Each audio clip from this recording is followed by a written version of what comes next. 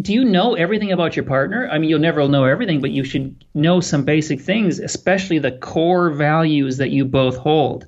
And it might come out in such things as, do you prefer antiques or IKEA? What's the most a person should spend on a pair of shoes? How often should we have sex? What religion should we raise our children if we have any?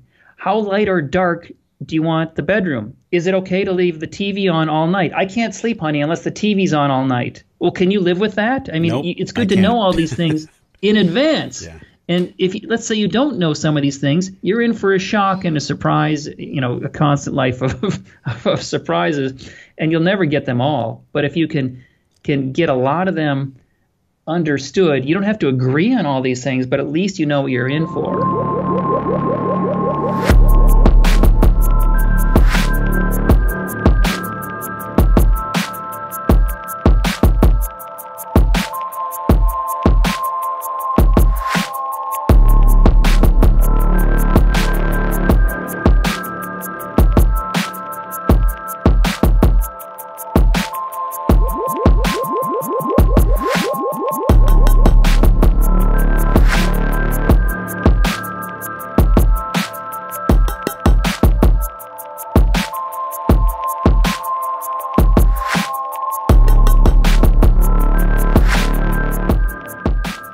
Roger, welcome to Wellness Force.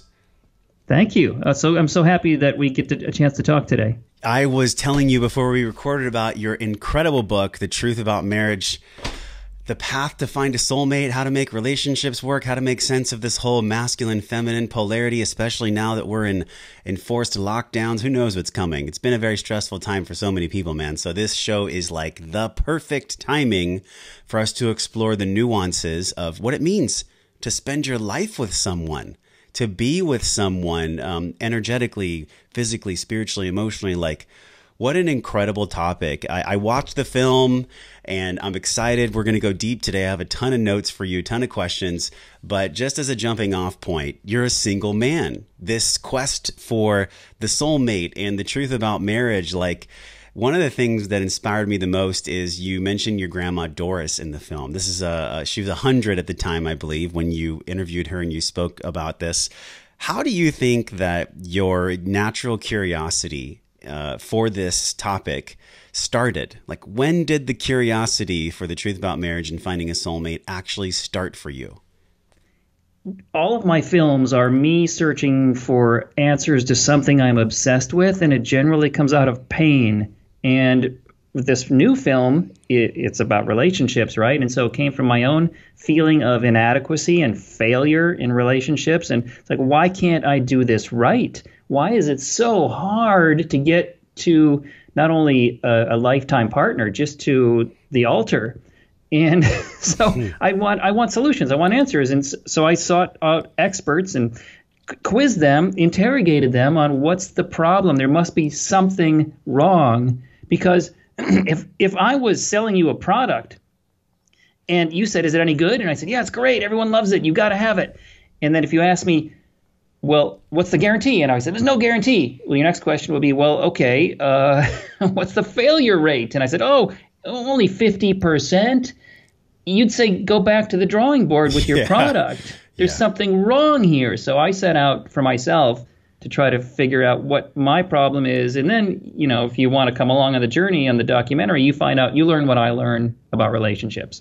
Wow. I'm thinking about this too, because when I was like, I don't know, 5 years old, 6 years old, I saw adults and I saw how adults treated one another. Specifically, my I guess you could say broken home. My parents divorced when I was really, really young, and that flavored the way that I looked at relationships. And I've done a ton of healing work on what is my actual soul truth when it comes to partnership, to union.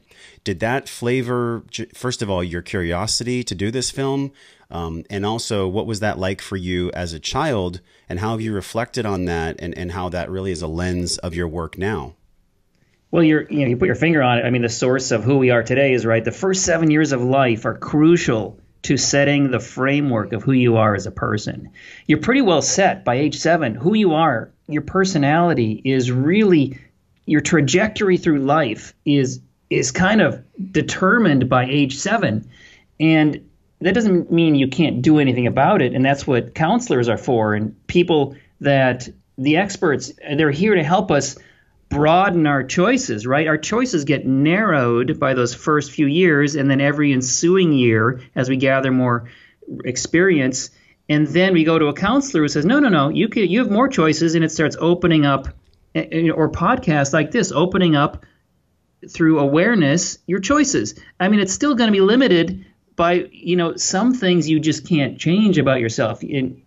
Certain aspects of yourself will always be who you are. And part of the secret to happiness, according to the experts, is, first of all, accepting yourself for who you are and what you are as a species. Yes. And then do the same for your partner. You have to accept who they are. They may not pick up that sock ever to your satisfaction, or they may never learn to cook well, or whatever it is that you are expecting. Because when you date someone, you put on this mask, and they put on a mask, and it's the two best versions of yourselves are meeting, and you think that, okay, I can now project my future. But the thing is, when you're not being yourself, your future is not what you're predicting. And so, there's an old joke, if you want to make God laugh, tell him your plans.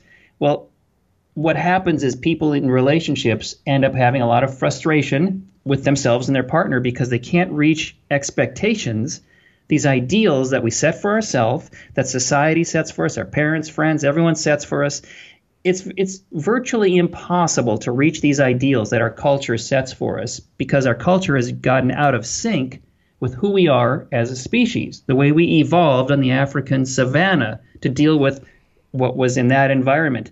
And so you get frustrated, unhappy. Well, maybe it must be we're falling out of love, and so I got to find a new partner who's going to be a better match. And then it just becomes a cycle of the same thing over and over again, when the work you need to do is hear yourself. And then, when you do that, it encourages your partner to rise to your level. And so you won't keep trying to trade up for a better choice, and you'll work on yourself and get better.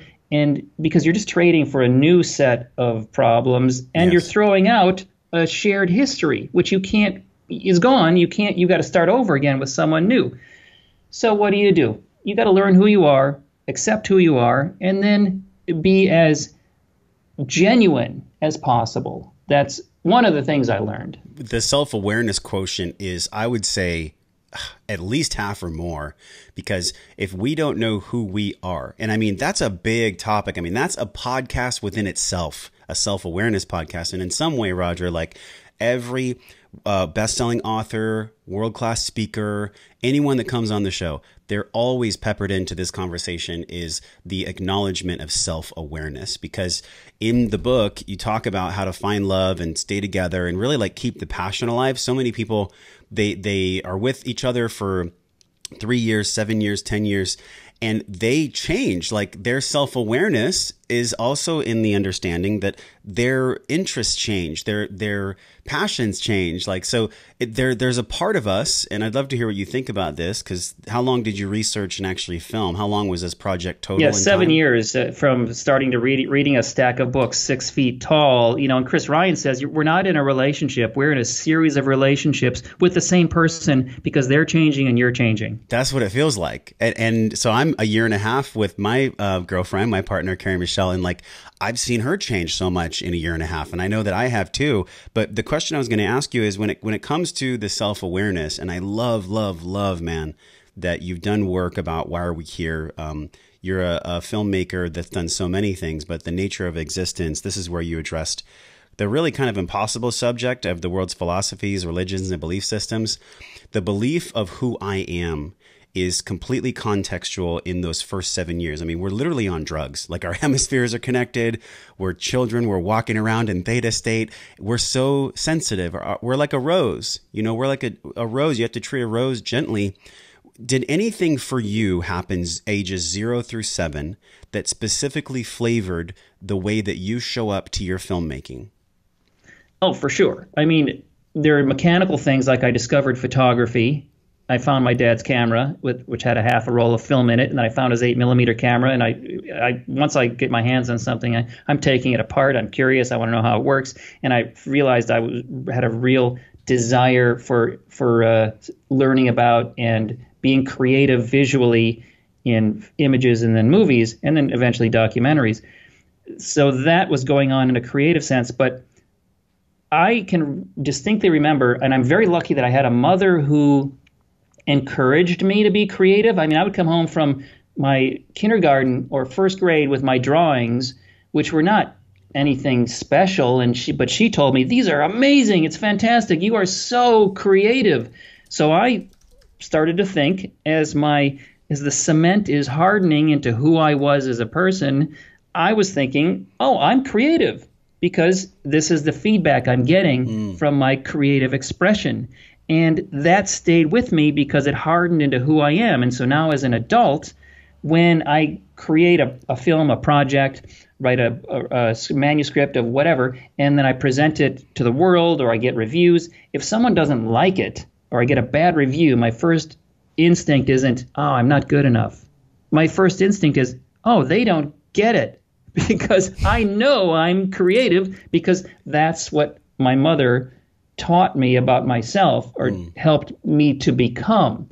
And it's really, it can make you sad to think, well, if I didn't have someone who encouraged me to become my best self as a child, I'm at a disadvantage. And a lot of people are, because if their first instinct is, I'm not good enough, you're not going to try, right? And the secret to success is persistence. 99% of it is persistence and a modicum of talent. Yep. But you've got to keep trying and failing over and over again until something clicks. And thankfully, because of that childhood experience, I keep going and trying different things. And I've failed on so many projects, but I get some of them over the finish line and put it out there. And then the reward for me is huge that I finished something, and that then propels me to the next thing. But if someone stopped and didn't keep trying and didn't get something there, or now they're in a job they hate, I hate my job, and what do you do with your life? And if you give me 1 minute, I'll go down a quick rabbit hole. Let's go. I learned from The Nature of Existence, my prior documentary about existentialism, by studying all the belief systems in the world, religious, scientific, atheism, all of them, I sought out experts in each of these disciplines and interrogated them and said, why do we exist? Why are we here? And what I found is that it first came from Julia Sweeney, who's an actress, and I asked her about, why are we here? And she said, well, what usually comes up is people say, I want to be happy. It's a pursuit of happiness. And happiness is a false goal. You can't pursue happiness. Happiness is a side effect of having a purpose in life. So the real question is, what is my purpose? And it's something you have to give yourself. You have to choose. You find a purpose, and when you're pursuing it, you're naturally happy. When you're not pursuing it, if you're in a job you hate, of course you're unhappy. You're depressed. If you find someone who's depressed, give them a piece of paper and say, for the next 5 minutes, draw a picture of a flower or sketch something. While they're drawing, even if they're not a good artist, they're happy because they're expressing themselves. They've forgotten about whatever it is that their frontal lobe has made them worry about, because we understand the concept of time. Once we had, frontal lobe evolved into our species, we understood we're going to die someday. And that creates anxiety. And so what things like yoga does, or art, is it stops us from thinking about the future and the past, and it forces us to be focused in the present. And when you're in the present, it's when you're happiest. And so taking that to its conclusion, what I learned in The Nature of Existence was our purpose here as a species, and my purpose, your purpose, making podcasts, mine making films, is to be creative, to express ourselves creatively every day in some way. It doesn't matter how. 1 minute, 5 minutes, 20 minutes. Whatever, sketching, writing poetry, write a book, write a short story, plant a garden, bring forth life, design. If you're an architect, you design a house. A business person, you design a business plan. It doesn't, anything that you offer your creativity to will make you happy, and then you complete it and offer it to your social group for their feedback, good and bad, and that propels you to the next thing. And what the default is for most people is to have a child and to try to raise a new, better version of themselves. And so you spend 20 years or 18 years or however long it takes until they move out of the basement. And your goal is to help them become a better version of you. And then you're back to where you started. Now what do I do? And so you see a lot of people when the kids leave the nest is taking up pottery classes or other hobbies and getting back to being creative again. And that's the point. Find something you can do every day for a few minutes. Even if you hate your job, carve out time to do that thing that makes you excited to be creative. Wow, the creative juice is like why we're here, because it's God experiencing God. I'm not talking about a bearded man in the sky. I'm talking about like consciousness itself. Like, so in your work with the nature of existence, I'm sure there was such a dovetail with the truth about marriage, because there is a core element of frustration. Like, why are relationships so difficult? It's one of the big questions you talk about in the film and in the book. And this question, it applies to all people. And I don't care if you're hetero or homo or however you identify, like relationships can be hard, because in my experience, and I'm curious if you can extrapolate on this, like I show up as that 0 through 7 child inside, right? I'm a 40-year-old man, but on the inside of me is everything that I acquired from parental example, ages 0 through 7. Like you had mentioned, that's when the wiring was really set. That's when the neuroscience was locked in. However, in my journey with Wellness Force, and we explored this physical, emotional, spiritual intelligence, I know that like I can't just read a book and learn. I have to actually take what I've learned and then go put it into practice. So what have you learned from the film yourself, you know, in your quest for a soulmate, because you're a single man currently, but what have you learned about this question? Why are relationships so difficult? And then after that, what have you actually been applying? Well, the good news is it's not really our fault. We're all doing relationships wrong, some less wrong than others. And it's weird because you'd think that in high school there would be a class teaching us how to have a good relationship, because it's the most important thing you're going to do in your life. Why isn't there like a relationship? Why isn't there a relationship 101 in high school? Like, what are we doing? Seems obvious, because there are, what I found is there are some very basic things that we're all doing, and very easy changes, very simple changes you can make to your life that would vastly change the trajectory and the happiness and the longevity of relationships. And all the experts essentially, I coalesced it, and they were in agreement on some certain basic things. And my goal in the film and in the book was first to find out what the problem is. That's the first half is about that. And the second half is, well, here are some simple things that anyone can do to change things right now. And I'll give you one example. Probably the most basic thing we're all doing wrong is listening. We're terrible, especially men or the masculine one in the relationship. Either person can be more or less masculine than the other. And typically you partner with someone who has the opposite mixture of masculine and femininity that you have, because we're not designed to duplicate each other. We want to complete each other. We want someone who's the opposite in many ways. And what the masculine is the worst at is listening. Terrible listeners. What does that mean? I'm going to be very specific here. The feminine and the masculine have these things they need daily. It's almost like a relationship vitamin. And if you don't get it, you're going to feel a little bit confused, and then anxious, and then angry, and then it leads to arguments, and then maybe you break up because you're not getting this nutrient you need. And this nutrient that the feminine needs is about 15 to 20 minutes, maybe 30 minutes a day of active listening. That means you come home, you put your cell phone on airplane mode, turn off the computer and the TV, you make eye contact and say, honey, how was your day? Or honey, how are you feeling? And then shut up and listen. The hard part is the shutting up. It's counterintuitive because the masculine wants to offer solutions and interject, and don't do it. This is where it takes discipline. If you want the best outcome, just say, how was your day? And then offer empathy. Oh, that's wonderful. Oh, that's terrible. I'm so sorry that happened. That's wonderful.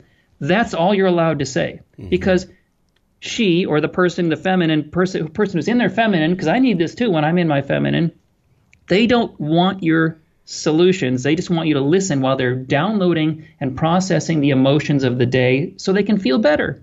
And at the end of that 15 or 20 minutes or 30 minutes, they feel vastly improved, and they attribute their happiness to you, their partner. It improves everything.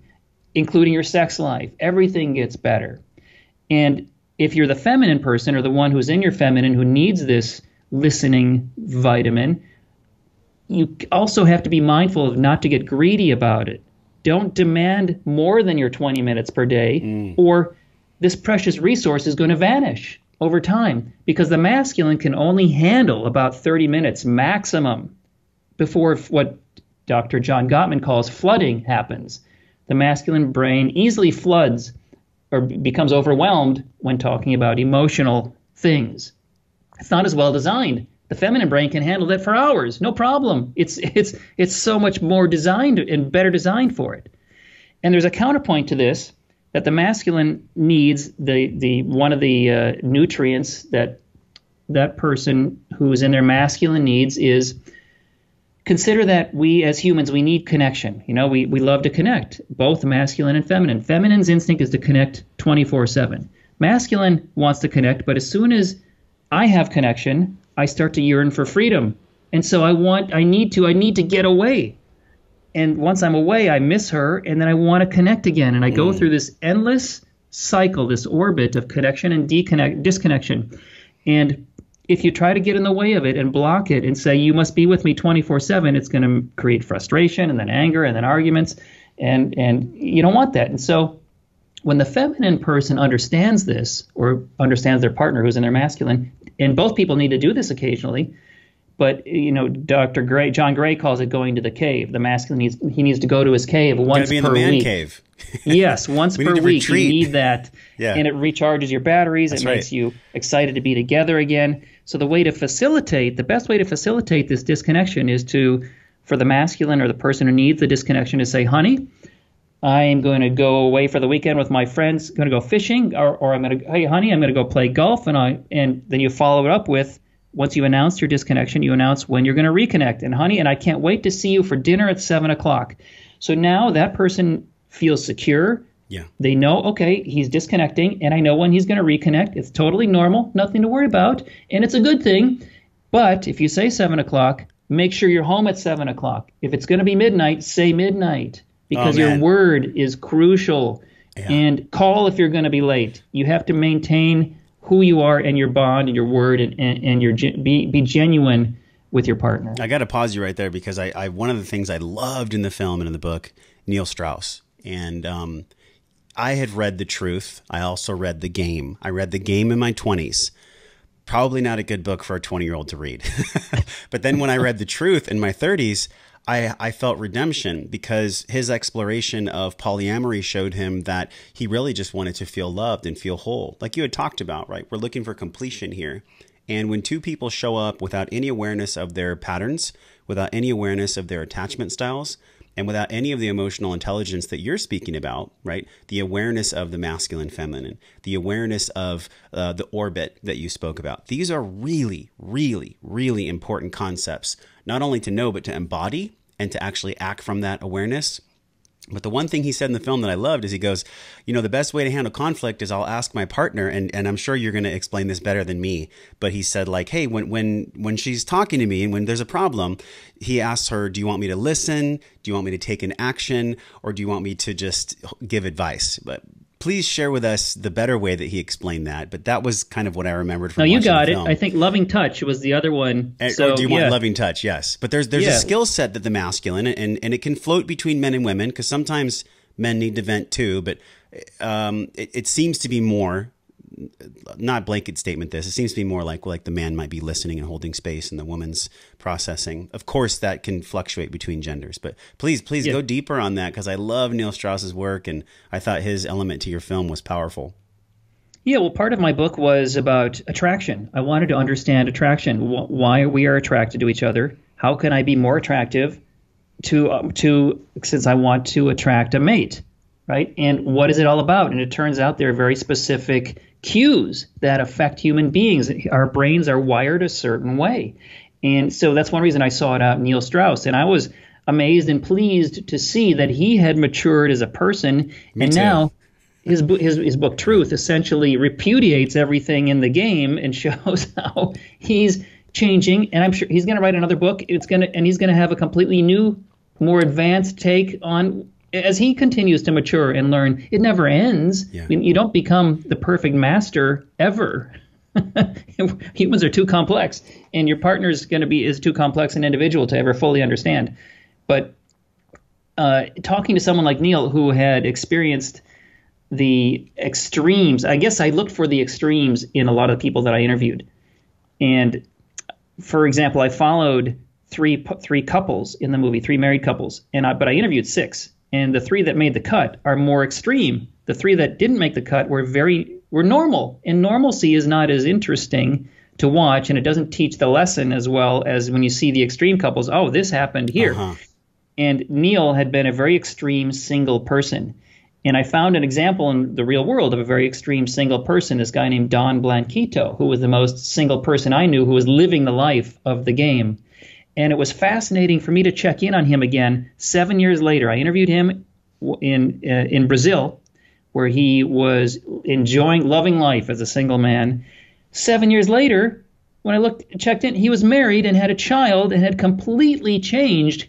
He'd gone through essentially the same arc that Neil Strauss had gone through, which all humans essentially do. We go through these arcs of learning and maturing. Yes, I loved watching that in the film too, because he has some unique profanities. I'll let y'all watch the film, but he had a certain way that he described women, and he was kind of like, I guess you could say, just like a walking stick of testosterone when you first interviewed him.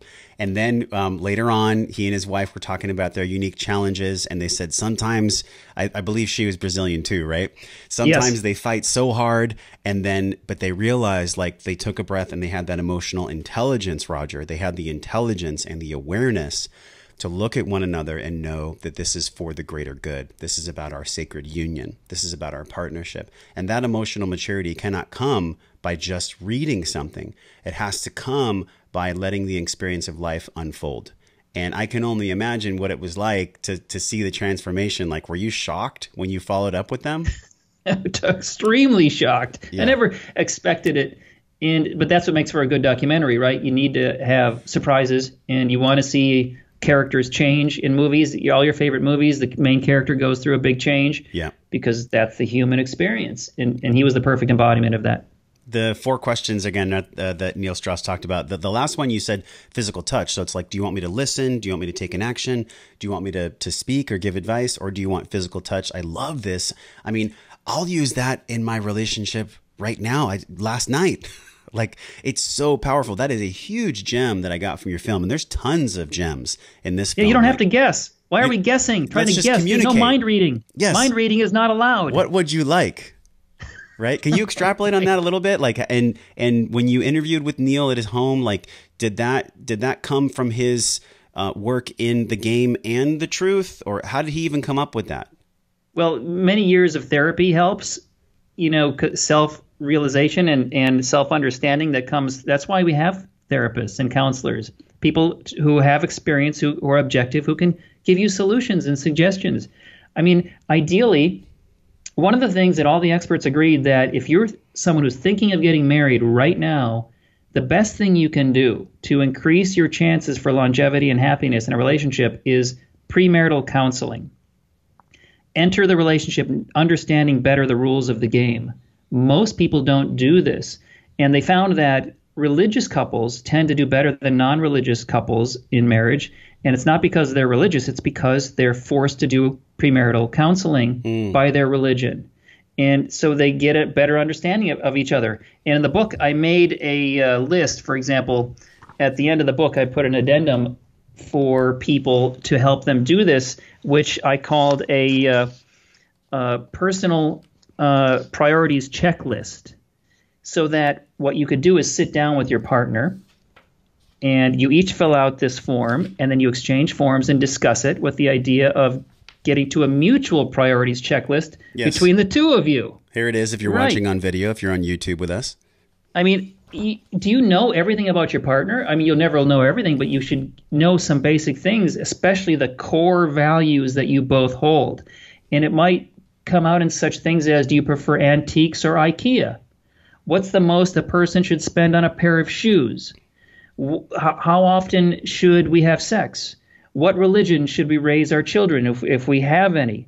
How light or dark Do you want the bedroom? Is it okay to leave the TV on all night? I can't sleep, honey, unless the TV's on all night. Well, can you live with that? I mean, Nope, it's I good to can't. know all these things in advance. Yeah. And if let's say you don't know some of these things, you're in for a shock and a surprise, a constant life of surprises, and you'll never get them all. But if you can get a lot of them understood, you don't have to agree on all these things, but at least you know what you're in for. Yeah, there's no Roger, I feel like this work, even the question, the truth about marriage, it's really about the truth about how I will show up, how I will choose to show up in marriage. And this could be and can be, and I believe will be more of like a personal development section in adolescence and middle school. Like we're here doing it. I mean, we're educating, we're inspiring right now.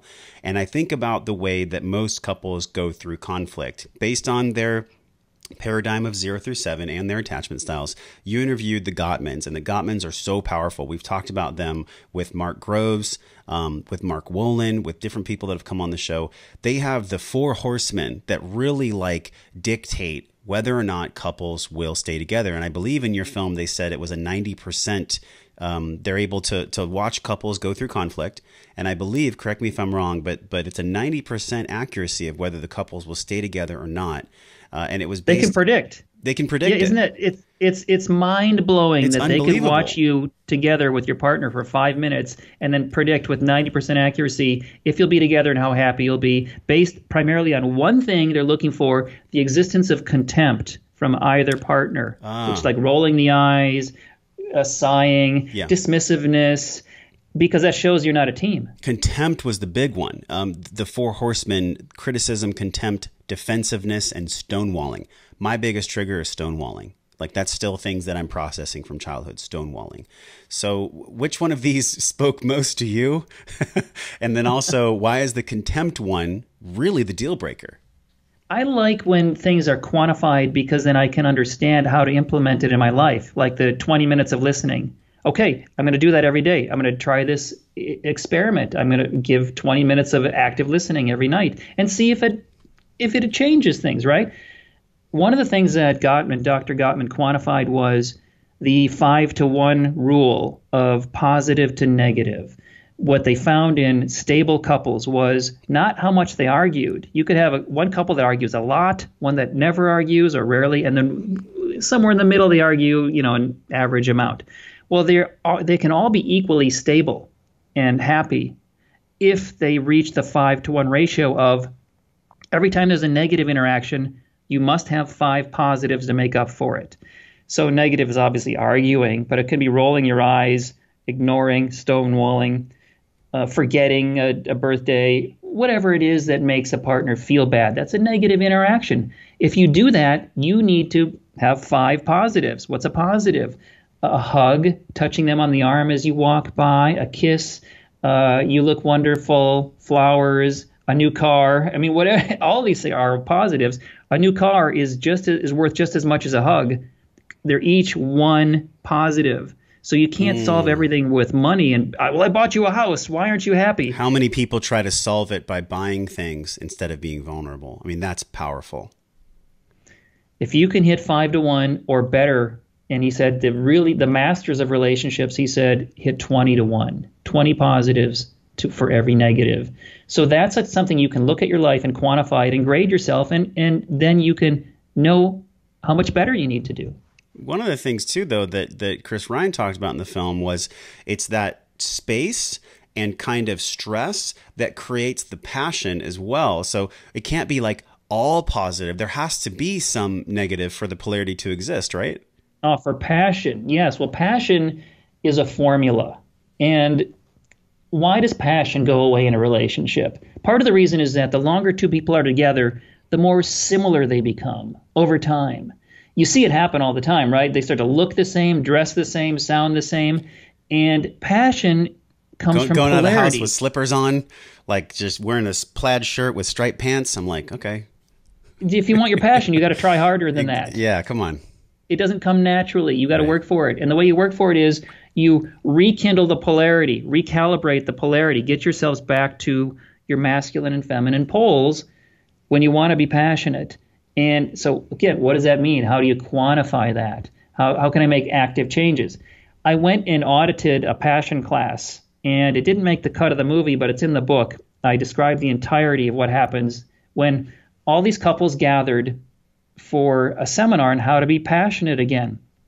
Everybody wants to increase their number, right? I asked people in the film, how many times do you have sex per week? What's the normal number of times? And the married people said once or twice a week is the typical average. Then I asked them, well, all right, how many times did you have sex when you're first dating? And it was usually once, twice, 3, 4, 5 times a day when they first started out.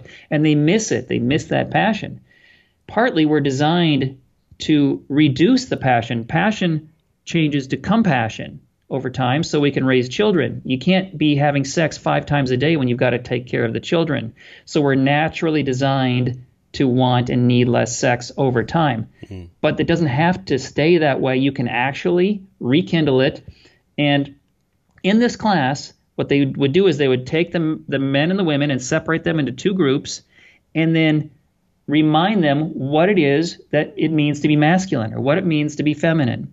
For example, the masculine group, they would teach them how to be present again. You forget how to be present with someone. When you're present with someone, what's more attractive than focusing on someone and giving them all your attention?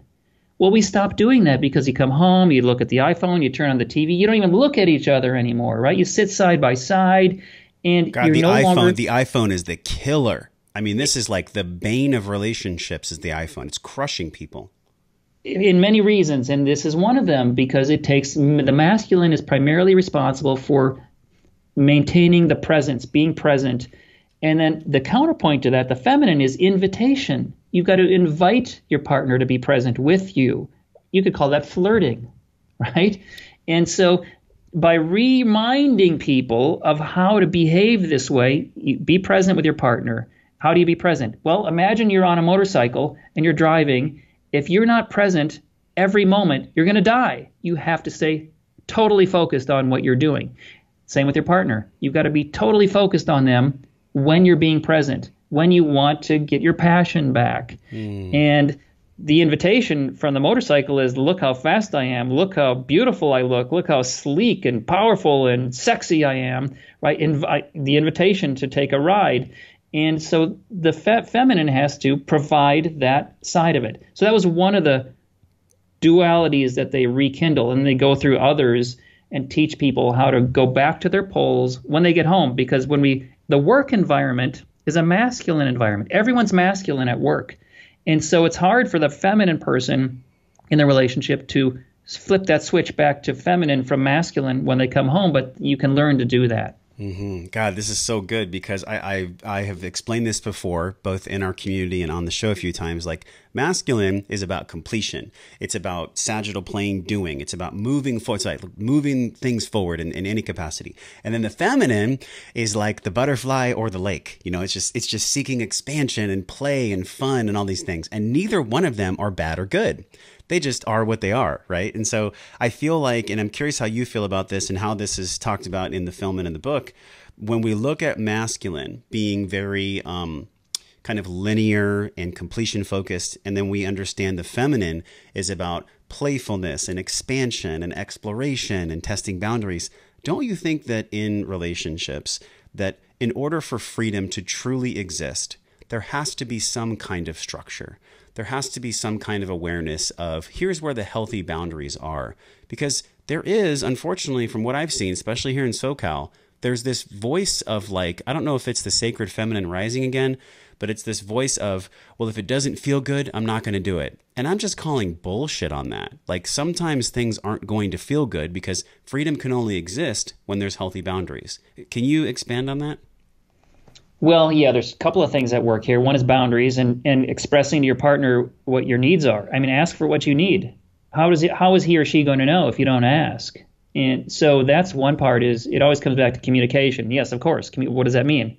Ask for what you need. So that's where you can find out what your boundaries are and what you like and what you're afraid to tell your partner, because what if I feel shameful? If you're with somebody that makes you feel ashamed, you can't be yourself. And if you're not yourself, you've got to put a lot of work into being someone else, and it's exhausting and tiresome, and eventually you can't take it anymore. There's a couple in the film that are polyamorous, And I went to when I got invited to their wedding, which was held at a fairy convention, I thought, oh, I must go to this. This will be fantastic. And it was. They got married at a fairy convention in Oregon. And before they got married, they agreed they would continue dating other people after they got married and having sex with other people. And they're a very high functioning couple. They're still married and going strong. And I attribute the fact that they're high functioning not to that they're having sex with other people. That's not the point. The point is that in order for them to be polyamorous, they had to be fully open with each other about who they were in order to be polyamorous. You can't hide that from your partner. Otherwise, it's called cheating. And so whether you're monogamous or not, and monogamous is the way of our society and the reasons why that works best for most people.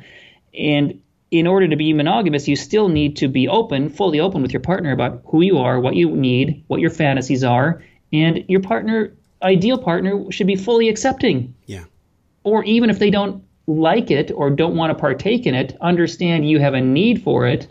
And so there are ways to address that, right? Maybe role playing. There are ways to get what you need from each other without going outside of the boundaries that you have agreed to set for your relationship. And those boundaries, if they come from love, not fear, and I hate to be reductionistic, but I do believe that, yes, it's multi-contextual, but everything we do is a choice of love or fear. And I know I haven't seen The Nature of Existence yet, but I'm sure that you cover this in that film. So we'll be sure to link that film in our show notes today. But man, when I think about the polyamorous route, it just triggers the shit out of me, because I feel like I've done so much in my 20s and even in my early 30s where I explored so much with different women and in different situations. It's like, now that that's satiated within me, I can see that the only reason I'm potentially triggered by it is because maybe there's not an acceptance and not a forgiveness of the mistakes that I've made, of the way that I treated women, and I think I'm still forgiving myself for that. But that's my process around polyamory. You show in the film that polyamory is totally possible as long as two people are very clear in their boundaries and have done their work. But what's your personal view of polyamory, especially after doing this film? Well, this particular couple, they call what they do situational polyamory, which means that they're monogamous with each other at all times until they mutually decide we're going to have a polyamorous weekend.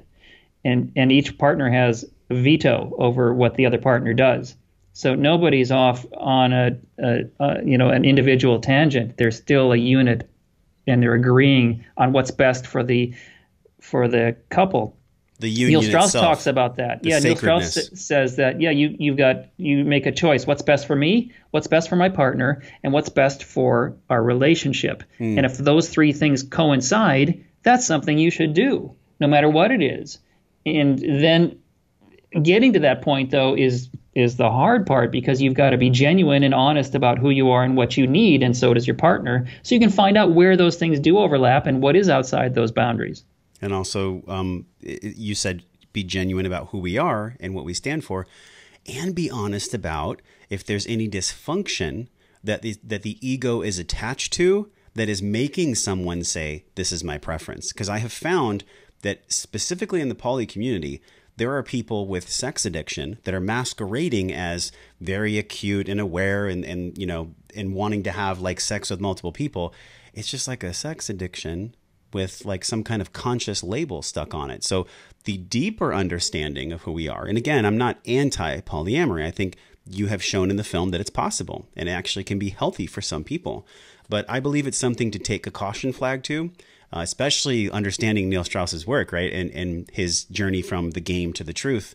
But you personally, do you believe that that'll be something ever in your life, in your lifespan? I wouldn't rule out anything. I mean, that is, as long as it's not harmful to others. I like to try to not be closed off to considering anything at all. And partly that's because I don't adhere my life to a rule book written by someone 1,000 years ago, or something I just heard on a TV show. I'm open to new information. If you bring me if you make a strong case for something, I'll listen. I love nothing better than when someone makes a great point. But when they say, well, no, you have to do this because they said so 10,000 years ago, I'm a little skeptical. I mean, I Yeah. need more than that. Give me some data. And that's what the Gottmans do. They bring data to their conclusions. It's not just, I sat down and thought about it and now I'm a guru, like the Buddha did. And I mean, he came up with some really interesting and Yeah. helpful He suggestions did for some how good to live your things. life. But the Gottmans bring data. They did research and they talk to people and they examine people. And the thing about science is you can replicate the experiment and test it and see if it works. You listening right now, do the experiment. Go home tonight and listen to your partner for 20 minutes without interruption. Do it for 1 week and see if you get positive results. If you do, you'll say, this is great. I'm going to continue it. Yes, man, this is what we talk about in the show, is like this space between gathering information like this, which is fun. I think all of us love to gather, right? We're like, let me listen to as many things as possible. The real rubber meeting the road is like implementing. You know, go home and practice this with your partner and notice how you want to reach for your iPhone. Here's Right? another one. I'll give you. Here's one called capitalization. Researchers came up with this. Harry Reese and Shelley Gable, I think their names are. I had written them down, but it's called capitalization, where if your partner comes home and has good news that happened to him or her that day, oh, I got a promotion. Oh, they liked my work, my assignment at work, or I sold more than anybody else. I was the top of the leaderboard today. This is your opportunity to capitalize on that and offer a, hey, that's wonderful. I'm so happy for you. You have now capitalized on their good news. They feel better about it. And the happiness you feel in that moment lasts all week. The problem is if you fail to do that, if you don't capitalize on it, it's a negative strike against you. And then it counts against you. So it's a double whammy. If you don't do it, you're going to be penalized. And if you do it, which is really easy if you just make a conscious effort to be supportive of your partner's good news, it increases your happiness as a couple for as long as the next entire week. Seems like a pretty simple thing to do. Listen up, y'all. I mean, that seems like a very small yet powerful, like potent ingredient. But when you're stuck on your iPhone, and you're into your own thing. Yeah. This is one of the unintended consequences of technology striving forward in the name of progress. What kind of progress are we actually having when people are more disconnected than ever, but quantified to be connected through their phones? I mean, that's another conversation, and I hope you do a film on that one day. The reason I'm bringing that up is because there's ingredients to love. And one thing that we didn't cover, which I just want to go back to real quick, was these 4 horsemen. You mentioned the contempt was the number one. We talked about that earlier, but can you, as an ingredient in love, like taking out the contempt, why is the contempt such the deal breaker? Like, why was that in your film, and the Gottmans talked about this, why was that the number one thing compared to defensiveness, stonewalling, and criticism? Well, the scientists look at the why question last. First, they look for trends and then connect the trends to behavior and then try to explain it with the why. And it seems to make sense that if your partner doesn't value you or your opinion, then you don't feel like you're valued or the relationship is valued. Maybe you start to feel like an object, or it's transactional. You're not in it together. It's the togetherness that the couples that last and are happiness, they think of themselves as a unit, as a duo. One of the other techniques that the Gottmans use is they ask people to describe things that happened to the couple in the past. And when they describe their history in a positive way, that shows that they see themselves as a positive unit. When they describe all the negative things that happen, then that's not as good a sign. That's a worse sign. And they look for those signals for, okay, let's diagnose the problem so we can offer some solutions to this couple. So you need to get out of the contempt rut and be actively participating in the relationship in a positive way and valuing what your partner has to say or offer. If you don't value that person, why are you partners with them? That's the existential question of relationships. What are you getting out of the deal? A lot of people are together transactionally. They're in it for other reasons than for valuing each other as a human. I mean, you know, money, resources, staying alive. That's what most of human history was. This idea of getting married for love is 160 years old. They've looked back. Tai Tashiro, one of the psychologists I interviewed, told me that when they look back and studied history, this idea of I'm special, I have a birthday, I have a soulmate is a very new idea in human history. The vast majority of time that humans existed, we were paired up for reproduction, like arranged marriages, or it was about bringing two families together or sharing resources. It was about survival. It was about surviving, very ancient brain stuff. Wow, exactly. It's shocking to me because there is and I don't know if it was Disney when I watched Disney as a kid or something, but I feel like we have all been force-fed this story about like relationships and marriage need to be this way, like the man should act this way, and it should be like a knight on a horse, and the woman should be dainty and wearing white dress. I gotta tell y'all that this is like the ultimate bullshit story. Like it's just not true. Like nobody can live up to that. It's right? so much pressure, so much expectation. You're set up to fail and be frustrated because no one can reach those ideals. Yeah, and I love this because like the whole question of like what even is love, I have my own definition. I'd love to know your definition and also what you talk about in the film as love, because you interviewed some incredible people in this film, like Dr. Chris Ryan and the Gottmans alone, but not to mention all the other experts that you've brought on to feature this. Like from everything you've learned from the film and just even in your own expression, what is real love? Like what is real love? There's so many definitions. One of my favorites was Matt Ridley, who's an author who wrote The Red Queen, said love is wanting to monopolize somebody sexually and socially. Poof, that's a pretty negative one. Isn't it? Damn. And then depressing. One of the rabbis I interviewed, he said that love is giving. Period. End of, stop. It's about giving. And Dr. Pat Allen, she takes that idea a little bit further, and she says that it's about giving for men, or the masculine, and it's about receiving for women, because men and women, we fit together, right? The man gives the sperm and the woman receives the sperm. She has the egg. And it's on a micro level, we are mirroring on a macro level what's going on this biological level.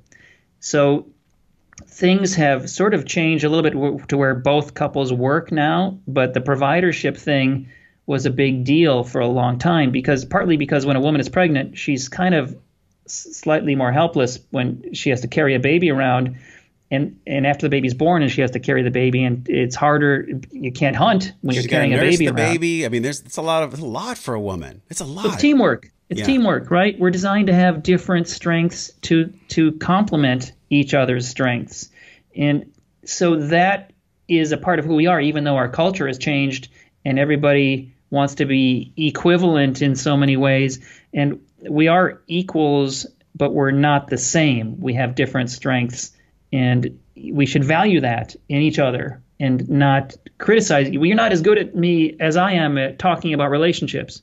Well, I'm not designed to be as good at talking about relationships as someone with a more feminine disposition. Apparently, that's the way it worked out. And if you look back even further, when humans were evolving on the African savanna, it was a much different social structure, and that's what's natural for humans. We evolved to live in that environment, and we've gone now into this many different environments because we've evolved such large brains and technologies and the ability to live in many different climates. But at that time, we lived in small tribes of 150 people or fewer. That's what's normal. Our brains are designed to connect emotionally with up to a gross 150 people, give or take. If someone new comes in who is important to us, someone gets bumped. And part of the problem with something like Facebook is we think we're connecting with thousands of people, but we're not. We don't have the ability. We can only connect with a small number. To be happy, to be truly happy, you just need 2 or 3 or 4 or 5 close people in your life. Yeah. And then you reach maximum happiness. That's all you need, are 5 genuinely great people. Fill up that dance card, and you did great. And also too, it's a lot to manage because there's a psychic load, right? So if I have 5 people in my life that I really tend to like a garden and I'm loving them and we share great interaction, that takes up psychic space. So I think about like the way that relationships can get complicated. And I'd love to get your take on this because complication exists, I believe, when people retract, when people aren't sharing, when they're withholding information, when there's the structure that exists where one person gets hurt and they shut down, or the other person might try to control. So there's this, it feels like the complication exists because of the unmanaged polarity, because of the pendulum that swings side to side. Do you feel like that exists because of the ever-changing society that we're in, where men and women are both working, or what's the real complication here? Well, we live in a culture that's out of sync with who we are as a species. That's the way it is. It's the way it's always going to be going forward. So we're always going to have a difficulty being true to ourselves in the culture we're immersed within. So what do you do about it? Because we're going to have constant conflict with our partners and people we know, we have to learn how to handle conflict better. And there are ways to improve how you handle conflict. And I'll give you an example. One of the ways the experts said is, if you have a disagreement over how messy the garage is, that means you need to discuss it. Okay? Well, the masculine brain does not do well with ambush discussions. It does much better with knowing what's coming. That's right. The best way to argue or deal with a conflict is, honey, I'd like to talk about the garage. When is a good time for you? Hopefully later today. And then if he says, no, I'm busy, I can't do it. Okay, how about tomorrow morning? Okay, fine. So now, this is what Dr. Pat Allen recommends. Write it down on a piece of paper. Tomorrow morning, 10 a.m., we're going to discuss the garage. Put it on the refrigerator or whatever. Because now that you've written it down, it's real. It's not, I forgot about it. You said I, and becomes you said and I said. No, it's written down. We agreed, 10 a.m., we're going to discuss it. Now, both people have time to sort of get used to the idea, we're going to discuss the garage tomorrow. And when you do it, when you argue by appointment, the outcomes are much better because you're much more logical and rational about it, and it's not an emotional thing. And instead of saying, when you're in that discussion, you are such a slob, I can't stand it, that's putting someone on the defensive. Eliminate the word you. Substitute the word I in every case. Instead of saying you're a slob, you say, I feel anxious when the garage is this messy. Can you please help me? Well, now he or she is going to be much more inclined to, because of course I want to help you feel better. And eliminate the word should. You should do this, you should do that. Should is no one should, you don't know what they should or shouldn't do. Talk about yourself, how it makes you feel. This makes me feel, I feel this way. And then the way to end every conflict or argument is to say, I hear what you're saying. What can I do to help us feel better? And then let them tell you what you need to do. And then a hug. And everything ends so much better. Yes. That way. Eliminate the word you, argue by appointment. Eliminate the word should, always, and never. Those are two more to get rid of. Because if you say, you're always this way, you never do this. That's the worst. Well, you're wrong. You've lost the argument right from the start. Yes. Because no one is always this or that. Anytime it goes from a singular event to an always, I feel like it's a recipe for disaster. Man or woman, when anyone ever says, and I can attest to this too, it's like, you always do this. I mean, there's nothing constructive that can come from the word always. So here you go. Once again, it's quantified. You can try and experiment. Ask for an appointment to discuss something. Talk about I, not you. See if you have a better outcome. If you do, you'll want to continue doing it that way instead of the old way. Argue by appointment. It's a big one. If people, they've already gotten so many things from this conversation. If you get one thing from Roger, argue by appointment, because the arguments are going to come. It's not like we need to go, please God, can we have no arguments at all? Well, I don't know if that's real life. We're going to have arguments, right? But our society has designed an environment where we're naturally going to be at odds with each other. Yeah. And it's the acceptance of that, because really that's a good story. That's like God experiencing God. And I don't mean, again, the bearded dude in the sky. Like we're all made in an image of God. We're all in the understanding of this. And whether you're spiritual or scientific, there is a simple secret that William J. Doherty talked about. And I loved it because I just pulled it from your book a few minutes before we started. The simple secret, when you asked him on how to get more of what the man wants, and I'll speak to that, he goes, if you want more of what you want, give her more of what she wants, because she is going to be in a generous mood. But here's the caveat: you have to be sincere. Can you share a little bit more about that? That's such great advice, isn't it? It boils it all down. And people kind of hide behind this. I've heard men say, happy wife, happy life. I don't agree with that 100%, because I think that's kind of a cop-out. Can you share more about what Doherty had mentioned? Well, yeah, that's the aphorism for the more complex idea here, that in a relationship, there's someone who tends to be more logical and one that tends to be more emotional.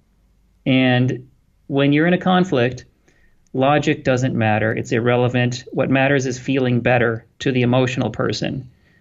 The logical one wants to litigate. Well, you said this and I said that. You see how I'm right. The emotional person doesn't care about any of that. The emotional person just wants you to acknowledge that you've heard them and that you understand they're hurting and that you want to help them feel better. So we all want to just get back to happiness faster. So how do you do that? By saying, I am so sorry that I made you feel this way or that this has happened. How can I help us feel better? If you limit especially if you're the logical one and you remember this, if you limit your responses to those types of phrasings, it'll be over so much faster and you're back to happiness and you can go watch the game sooner. What is it about us men that sometimes wants to fight against that simplistic answer? Yeah, well, we're designed differently. We're designed to be, there's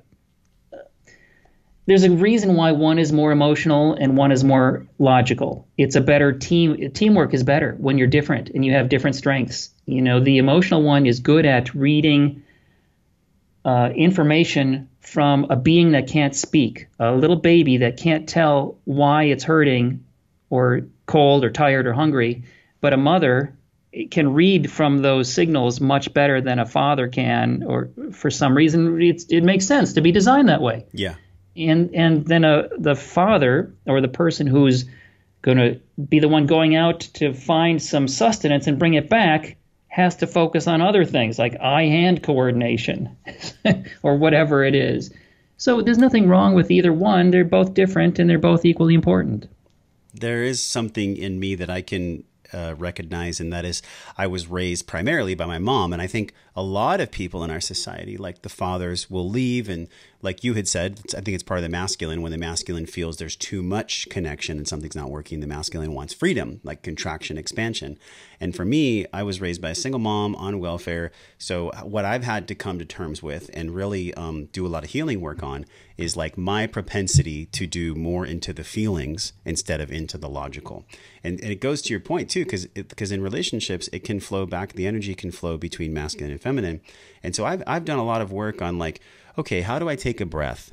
And I don't know if you talked about this in your interviews or in The Truth About Marriage in the film. I didn't notice it, but I'm curious how you feel. Are there tools to settle our nervous system that either the Gottmans recommended or any of your experts recommended, like breath work or maybe somatic experiencing? Or what are some of the tools that people really can use to get them in these states of clarity? Because it's one thing to hear it and practice it, but sometimes, Roger, when the system is completely overwhelmed, there's really no way that logic can get in if we're in panic or fight or flight. So are there any practical tools you can share with us about that? Well, that's why I wrote the book, and because I found so many and I couldn't fit them all into the documentary, and I put a lot of them in, but it really, the key is, it's such a cliche, to say we got to, communication, but it's not just communication. It's about being an active participant in your relationship. And the way Dr. Gottman puts it, every relationship deteriorates naturally over time. So if you start a relationship, it's going to end in a little while if you don't put active intention into maintaining it. You know, it's like a spinning wheel. If you stop spinning it, it's going to stop spinning eventually. You got to keep putting energy into it. It's hard work. It's not easy, and it requires self-understanding, self-realization, and an ability to be wrong and to realize that you can do better. It's really hard to get to that point. And if you can just be open to the hard thing is, if you're with somebody, you started out with two masks and two facades, but now you want to open up, come out of the closet and say, here's who I really am. It's so scary, right? Yeah. Because what if they don't like who you really are? So how do you get to that point? And that's where therapy helps, getting help from a counselor. Therapy should be mandatory for everybody from day one. It's just advice from someone with experience who can help you, give you good tools. There's nothing wrong with it. Yeah. Even if you're not in a relationship, or if you are, go to therapy. One of the therapists, John Friel, put it this way: when couples come to him for divorce therapy or marital therapy, usually it's like someone going to the emergency room and saying, I broke my leg 7 years ago. Can you fix it? Well, if you had come 7 years ago when you first broke the leg, I would have been able to do a much better job at helping you walk normal again. It's going to be very difficult at this point to help you re-achieve a normal gait. You know, we have to re-break that leg and start over, and it's going to be painful and difficult. But you can't not do it, or you're going to repeat that with the next person. So, yeah, you got to do the hard work. But the result is it's such a big payoff that it's worth it.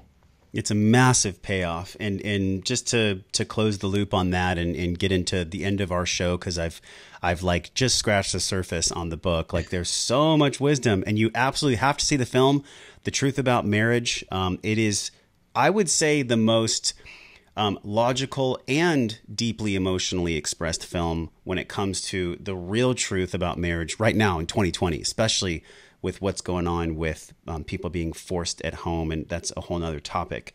But the one thing that I wanted to ask you about this was for the people that are single.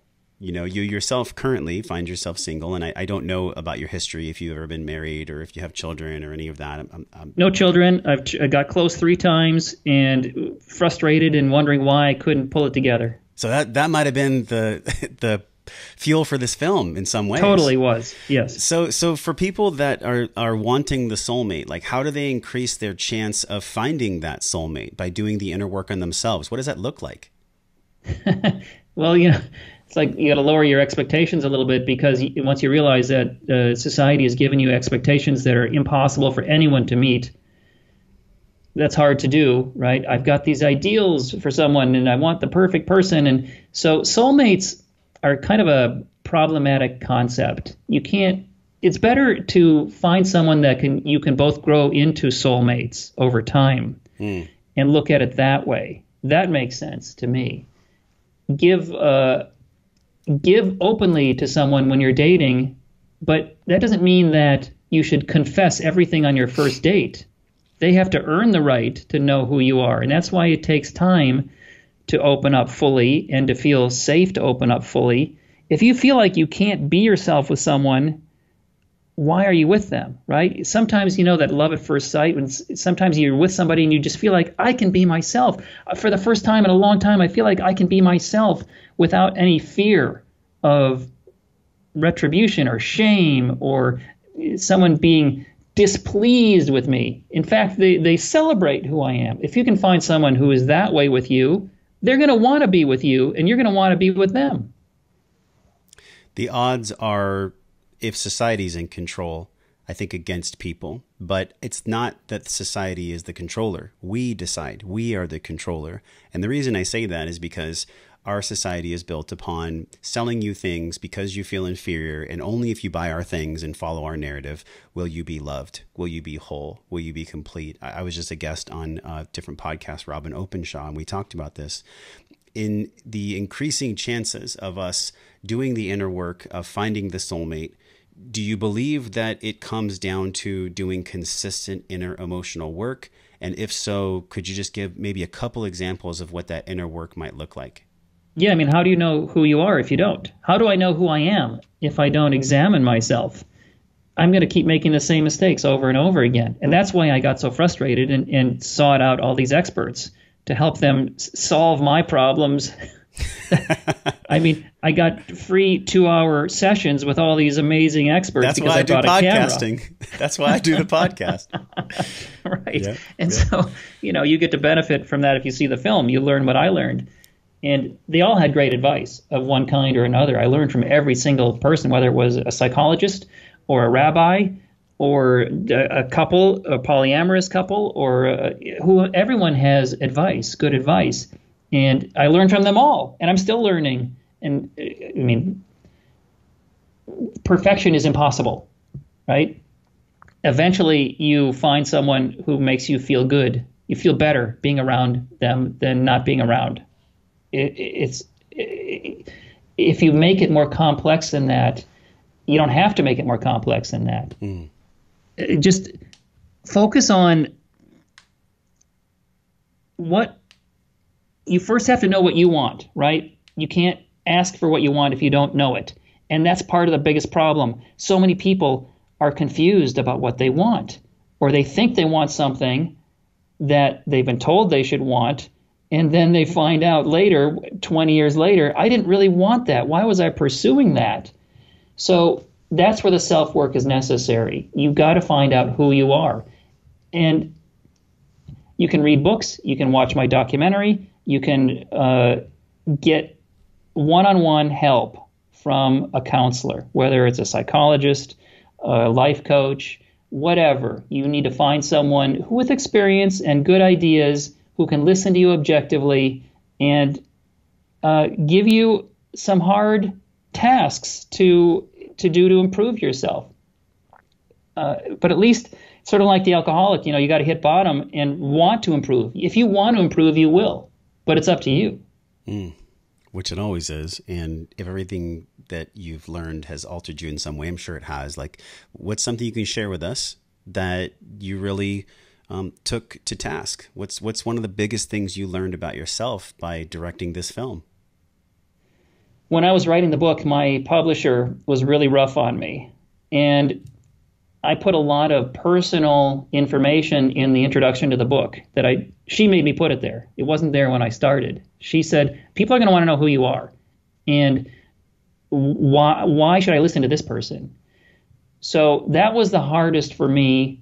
It's very difficult for me because I grew up in a family where sharing wasn't natural. Emoting, it wasn't, like I've got a buddy of mine, Joe Yannetti, who I wrote a film called Suckers with. He's Italian, and it's natural for them to express how they feel in the family. That wasn't my family. I'm experience. half Italian. I know what you're saying. Yeah. My experience was coming from a Scandinavian family was there's nothing wrong and you shut up about it. So I had to overcome that and learn how to say I love you. My first love taught me to say I love you. I had never told someone I loved them since I was a child until she taught me how, and it wasn't easy for her to get me there. And it probably was part of the reason the relationship didn't make it because I made it so hard. But I learned vastly from her, and I owe her that great debt for teaching me that. Wow. Thank you for sharing, man. Thank you for being so curious, following your passion, sharing with the world this book, this film. What a wonderful exploration we've had. We covered a lot of ground. Is there anything you think we missed when we look at this question, the truth about marriage? Is there anything you want to express to the audience? I'll give you one thing that is particularly timely because when people are forced to be home a lot more, as we have been in the past year, 9 months, 6 months, one of the things all the experts told me when I asked them about that, what should we do to survive this? They said, ban criticism until we get back to normal. Don't try to use this as an opportunity to fix your relationship. Wait until we're back to some sort of normalcy because you're not seeing things in a normal way in this pressure cooker. A lot of people are going to break up or give up or see this as a reason to try to fix things. So those were the two things that they said we should most be aware of. ban all criticism because that's going to lead to trouble, and get through it. But don't try to use this as a reason to demand that we fix everything now. What a deep gift this is. And I'm not saying like the lockdown is a total gift, because I'm not going to spiritually bypass it like that. But we can choose, especially with what you just mentioned, we can choose to see this as a gift because it is showing people the truth of where they actually are as a couple, or where we actually are as a society. This is the great pause, right? The 2020, like the year where we look in the mirror. And I love that, because please do not use this as a reason to say that the relationship's not going to work out, unless that's your soul, unless it's really your soul telling you that. It's great. It's great advice. It's great wisdom. Everything's going to be linked in our show notes today. And as we say goodbye, Roger, for just this last question, and it's my favorite question, man. And it's just this question of living life well, of wellness. With everything you've been through, this directing this film, directing many films over the past couple of decades, and with all your emotional intelligence, how would you define wellness? Like, what's your definition of living life well? What's your definition of wellness? Doing it because it's making you afraid. Do those things that you're afraid of. Go out there and do it. Those things that you're afraid of, and this is Neil Strauss I'm quoting now, if you're afraid of something, it's probably the thing you need to do most. And that is wellness, leaning into the fear.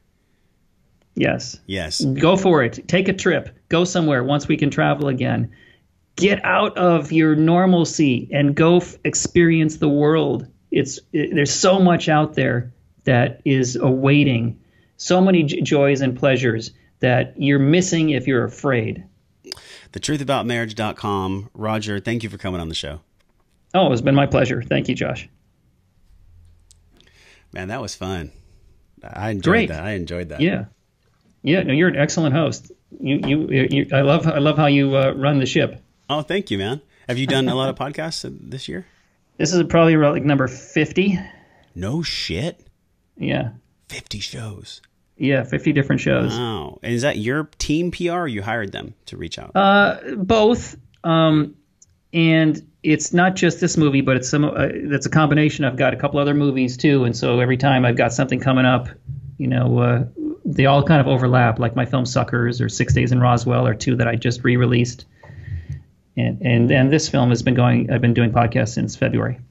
What's your next project? There doesn't have to be. I was just curious if there is. I have a show on Showtime right now called The Comedy Store that just started airing. It's a docu-series. It's 5 episodes. Cool. And is it about the comedy? Just what is comedy, or just? It's about the Comedy Store in Los Angeles. Got it. The history of this famous comedy club. There's one here in La Jolla. There's a Comedy Store. Yes, in La right. Jolla. I think they're closed, I believe. Probably. Right now they are, yeah. For sure. Well, how can I support you, man? I mean, we'll be in touch about when the show comes out, but if there's any other way that your consciousness, your heart, your message, it's fucking valid right now. Keep me in your Rolodex, in your contacts, and if you want to do a follow-up, next year or whenever, okay. Stay in touch. Okay, cool. Yeah, and if there's anyone you think would be at your level of consciousness, because really what I believe you're doing is you're just getting people to look within, which I've done a lot of plant medicine ceremonies, a lot of breath work, a lot of deep exploration. The more I dive into the spiritual world, the more I realize that so many people inside of it are full of shit. So yes. When I come across somebody who's like, you're grounded, but also you like to explore, I take note. I found that in the nature of existence because I talked to a lot of gurus, and I'd say about 30% of them were there just for the power, or it was a job, and then 30% of them were just regurgitating scripture, which gets boring quickly, and then the other third were truly enlightened beings, and those are the ones that I enjoyed the most. I'll check out that film too, man. Pleasure meeting you. Likewise. Let's stay in touch. Okay. Awesome, Roger. Have a good day, man. Thank you. Ciao for now. Bye. All right. Bye.